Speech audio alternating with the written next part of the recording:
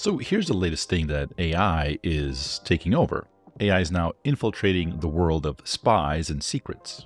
I know this sounds something straight out of a Tom Clancy novel, but trust me, this is the real deal. It's bigger than you can possibly imagine. Subscribe so you don't miss it. Today, let's take a look at the news that Anthropic, creators of the Claude AI model, well, they're teaming up with Palantir, the data analytics powerhouse already deep in defense and intelligence work. Their customers include the US government as well as some other nations. And guess who's backing all of this and making it possible? Well, it's AWS, Amazon's cloud service. They're bringing all their cloud muscle to the table to make this happen. And this is a real indicator of how AI is less science fiction these days and more integrated into the reality of government operations. And here's the kicker. This isn't some far-off future. This is happening right now. And the question that I am most interested in is, what does it even mean for an advanced AI model like Claude to work in these super secretive classified environments? And what are going to be the ripple effects for everyone else? All right, to unpack this, let's start by breaking down who these players are and what each of them are bringing to the table. Anthropic, for example, is the brain behind Claude. Anthropic is the company, sort of OpenAI's sister company, if you will, that splintered off from there sometime near the very beginning.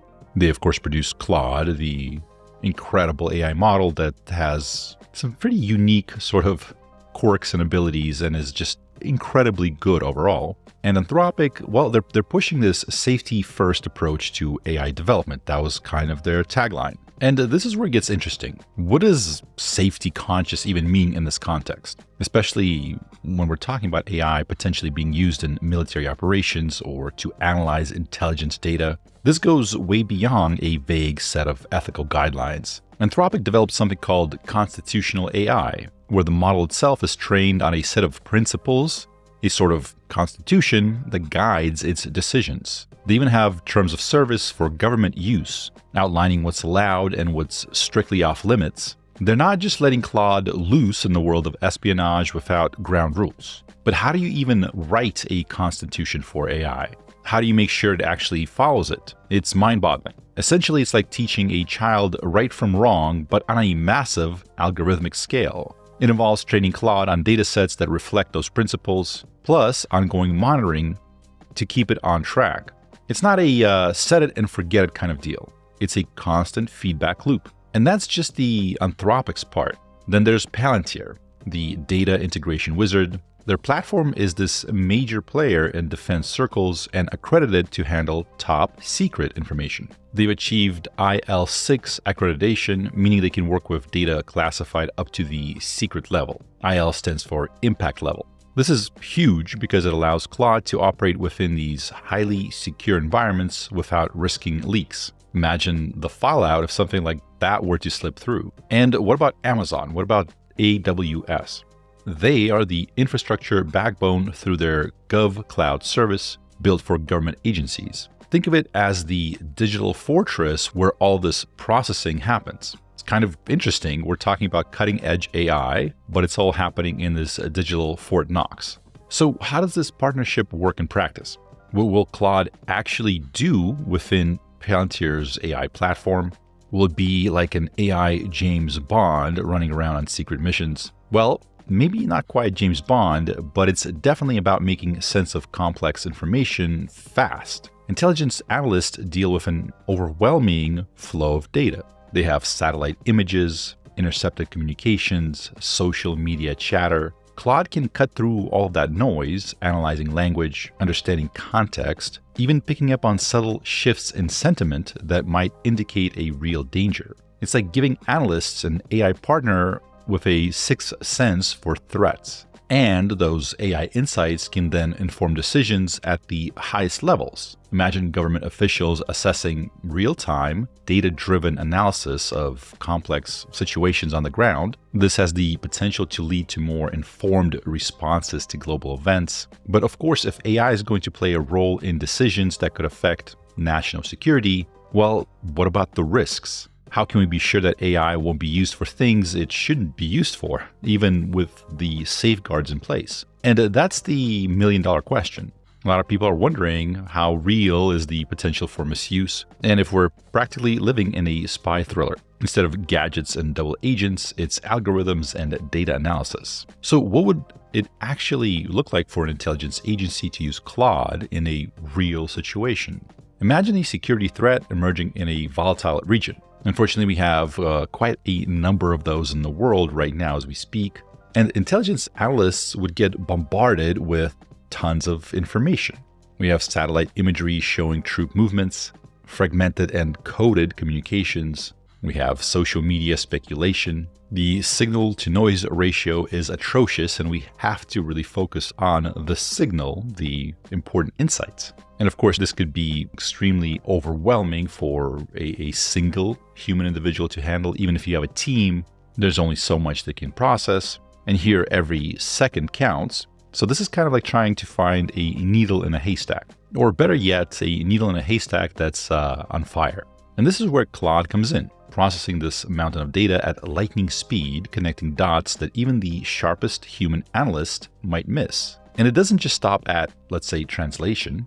It understands the nuances, the intent behind a message. It can pick up on changes in tone or urgency, potential red flags that signal a threat. It's like having an AI lie detector. But instead of heart rate or sweat, it analyzes language patterns and emotional cues. This reminds me of an interview that Sam Altman, the founder CEO of OpenAI, did recently on the Y Combinator podcast, where he revealed this interesting idea, this interesting origin of the whole GPT architecture. In the early days of OpenAI, they were training a model that was able to sort of understand Amazon reviews. And one of the researchers stumbled upon the fact that there was this sentiment neuron within the model. It was a very specific sort of piece of the model's brain that learned to figure out if a review on Amazon, a human-written review, if it was positive or negative, if its sentiment was good or bad. Now, this model was never explicitly taught what a good review is, what a bad review is. It wasn't taught how to figure out how to do that. And yet somehow during the training process, it developed a sort of neuron that was able to accurately classify the sentiment of that review. And it was that sort of discovery that actually gave birth to the whole GPT series, right? So GPT 1, 2, 3, 4, and now, the O1 model. That was kind of like the domino that set off that whole development process. It was just they figured out that these things can, with unsupervised learning, learn implicitly without being told. They could learn these things that would allow them to classify sentiment, for example. So the idea that Claude would be able to pick up on changes in the social media chatter or some sort of other form of communications, would sense the tone or urgency, the changes in those things, spot certain potential red flags, etc. Certainly, it's not a far leap to say that this is very, very plausible. The Claude would be extremely effective at this. And after it's able to flag some of these things, these insights that it generates then would go to human analysts who can dig deeper. It's this powerful human-AI partnership that enhances our ability to understand and respond to threats on the ground. At what point might we become more comfortable with maybe having the AI make certain decisions, especially certain decisions that come to national security, potentially life or death decisions? And of course here, this is why ongoing training, oversight, and a human element are critical. Claude's insights are useful, but they still lack human intuition, judgment, maybe understanding of human nature. The goal here isn't to replace analysts with AI, but to augment their capabilities, like having an AI co-pilot in national security. And AWS plays a crucial role here too. It's not just providing infrastructure, it's bringing expertise in machine learning and security. With GovCloud, they meet the security requirements for handling classified information, so breaches are prevented. They're building a digital fortress for the sensitive data. Essentially a high-stakes cybersecurity challenge protecting not just the data, but national security. And this is why this partnership is so significant. You got the Anthropic, you have Palantir, you have AWS, sort of the Avengers of the tech world, if you will, working together to protect against AI-powered threats. Because of course we are seeing that rise up as well. And of course, not everyone is thrilled about AI's role in national security. Concerns about an AI arms race, power dynamics, and global tensions are very, very real. Could AI lead to increased conflict if certain countries gain a significant advantage? We are seeing more and more drone warfare, automated drone warfare, both over land, in the air, and on sea. These drones can be mass-produced, extremely effective, very damaging. Some of the companies that produce these drones in their sort of promotional videos, if you go on YouTube, you can see some of these. They boast how effective their drones are and the kind of KPI, the key performance indicator, the metric that they use to kind of do this. I forgot the exact wording, but it's something like casualties per dollar or something like that. It's like for every dollar you spent, this is how much destruction you can sow, right? Certainly a cheap drone that explodes into shrapnel could take out multiple people.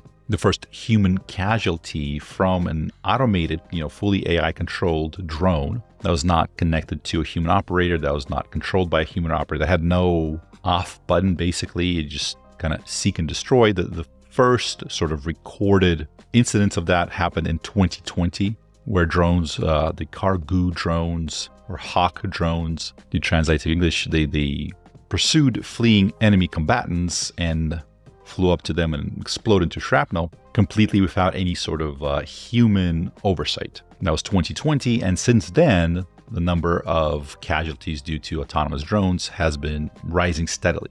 So that's kind of a chilling thought, and this is why international cooperation is so crucial right now. This sort of warfare greatly places the advantage to the attacker. Right now, defending against these drones is difficult. We have companies like Anduril that are producing certain things that could be used to defend against drones, but still, there's a massive offensive advantage. It's very cheap to produce these drones. They do a lot of damage. They're hard to defend against. So the person that sort of unleashes their cloud of drones first will have the advantage. There's an incentive to be the first to attack. And so this is why we need these conversations about AI ethics, responsible development, and potential risks. A lot of people that are all about AI safety and talking to Congress and the US government about how scary AI is and how we should limit it and pause it. Some of those people are strangely silent when it comes to talking about AI being used in the military. Now, of course, if you use AI responsibly, it could help us address the world's most pressing issues: disease, poverty, improve things like pollution, climate, improve health, and potentially even improve how we manage conflict, how we manage war.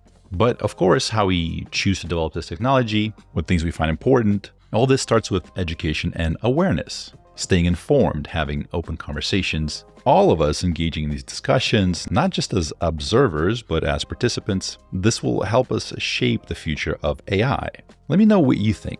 Did you find it strange that Anthropic, the AI safety company, the company that a lot of people kind of look at as the safe company, the one that's taking AI safety very, very seriously, do you find it strange that they're teaming up with things like Palantir? And by the way, I personally like, for example, Alex Karp, the CEO of Palantir. He's a very polarizing person. I certainly don't agree with everything he says, but he speaks his mind and he's very straightforward, which I like. I do want people that are the people that control AI and the spy companies, the national intelligence, the military sort of backbone of nations like US, for example, and other big players on the world stage. Certainly it's good that they stand for something and they're not shy about expressing it. At least you know where they stand, what their motivations are. We did a video recently where there was an interview with the founder of Anduril, that company that builds a lot of the high-tech military applications powered by AI oftentimes for the US government. One of the things that he said, and I'm paraphrasing here, but something along the lines of, if we, as in US, has the best and scariest and most overwhelming technology, that would actually produce peace, because there would be small incentive to start a war. The more overpowered one side is, the less incentive there is for other nations to go to war.